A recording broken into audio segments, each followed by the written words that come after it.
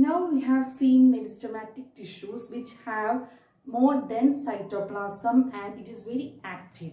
So it is dividing. Okay, after division, so many divisions, it will stop and it will take some specific role and it will stop its division. That type of tissues are known as permanent tissues. Okay, so permanent tissues are divided into simple permanent tissue and complex permanent tissue. So let's once again see, we will see what is known as the permanent tissues. So permanent tissue, after some time, they take up a specific role and lose their ability to divide. They will stop division and it will take a specific role. Okay, that type of tissues are known as permanent tissue.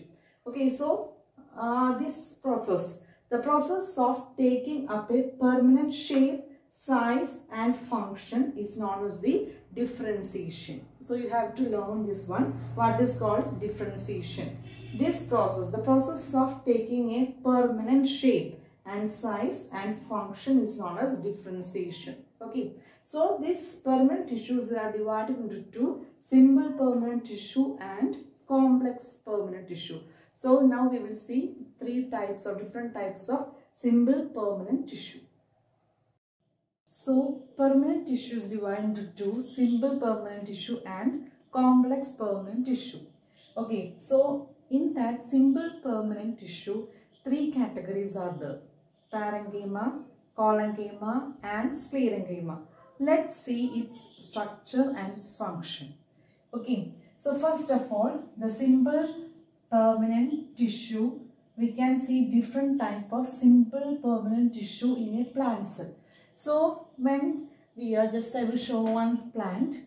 When we are taking cross section of a plant, in the lab we will see the structure of cell. What you will do means, we will take one stem and we will cut.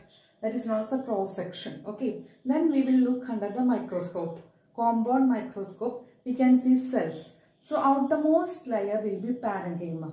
So parenchyma will be, the cells are loosely arranged. So we can see so many gaps between the cells.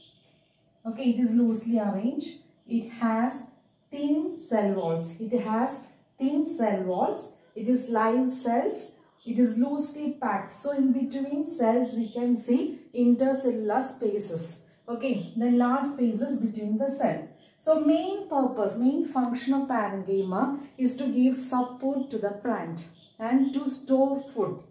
Okay, so this is thin cell walled cells. We can see in parenchyma. They are live cells and loosely packed, and large spaces we can see in between the cell. So main function of parenchyma is to give support to the plant and store food. Sometimes we can see chloroplast inside that. That is known as the chlorenchyma. Okay, when the chloroplast is there inside the cell we can see chloroplast. That is known as the chlorenchyma. Okay.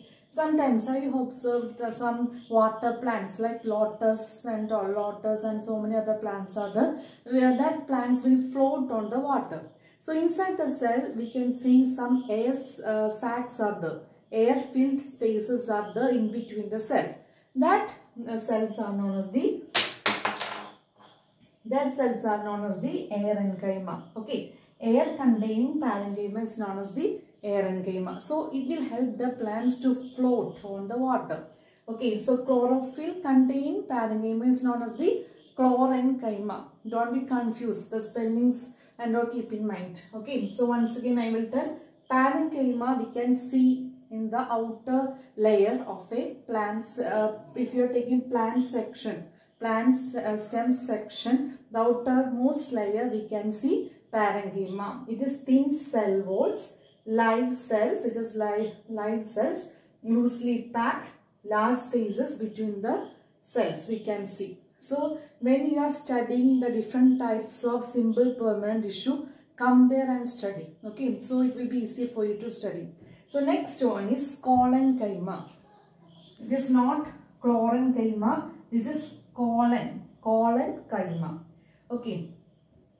So in these plants, when a strong wind is coming, this plant will bend like this, right?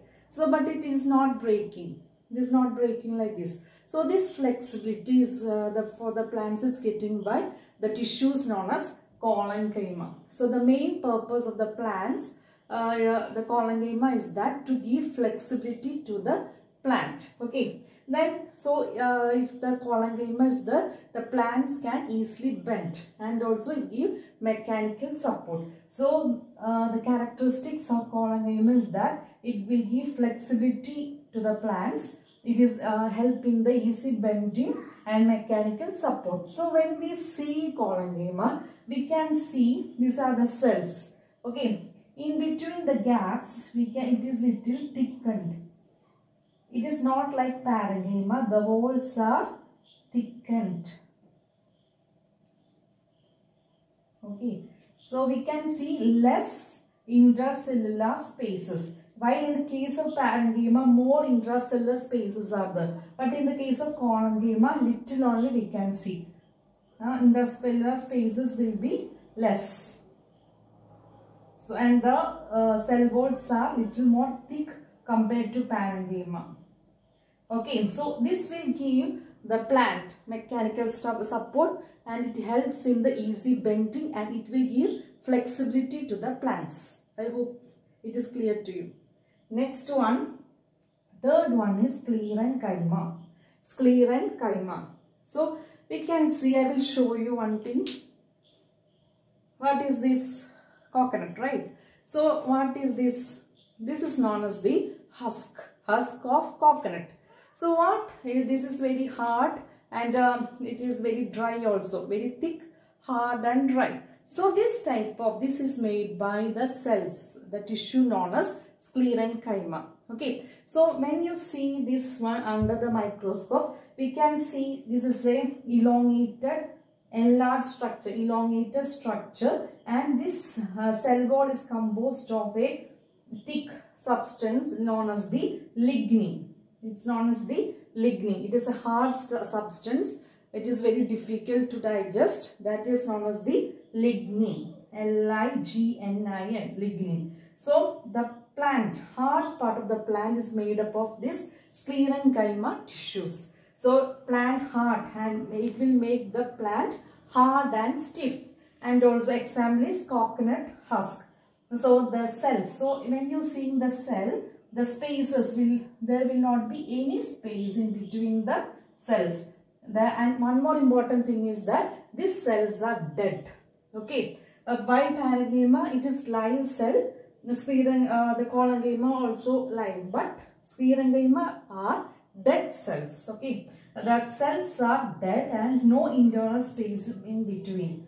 When you see the cells, the space between the intracellular spaces are absent. They are compactly arranged. So I hope it is clear. So once again I will tell. Simple permanent tissue is divided into three: parenchyma, collenchyma and sclerenchyma. Parenchyma, it is a thin cell walls. It is live cells, loosely packed and large spaces in between the cells. The function of the parenchyma is to give support to the plant and to store food. So two types of parenchyma are chlorenchyma, which contain chloroplast, which helps in the photosynthesis. Okay. Then next one is aerenchyma, which contain air sacs, which helps in the floating plants. For the floating plants, it is very useful. Aerenchyma. Next one is collenchyma. It will give flexibility for plants. It helps in bending and mechanical support. So if you see the cell walls are little more thick and the spaces are little compared to parenchyma. Third one is sclerenchyma. The plant hard and stiff. The sclerenchyma will make the plant hard and stiff. Example is coconut husk. Cells are dead. These cells are dead and no internal space between that. The cell wall containing a substance known as the lignin. Once again I will show coconut husk. These are known as the coconut husk. So this is made up of sclerenchyma cells, sclerenchyma tissues. So I hope this is clear to you.